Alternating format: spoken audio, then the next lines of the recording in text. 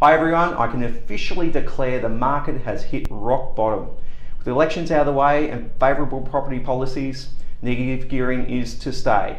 There is no more excuses for buyers now. In January 2020, the government even plans to stimulate first home buyer growth with a 5% buy-in policy and maintaining stamp duty benefits. Interest rates are at their lowest ever in history and tipped to come down.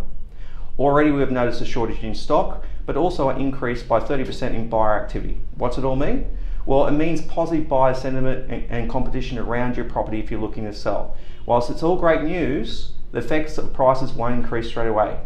My tip to sellers are, thinking of upgrading? Well, upgrade now, because it's going to get more expensive in the future for your upgrading property. For buyers, it's the lowest part of the market, so my tip to buyers is, buy now and don't wait for the 5% incentive come January. For more information, call Starr Partners or one of our experienced agents on 9760 6666.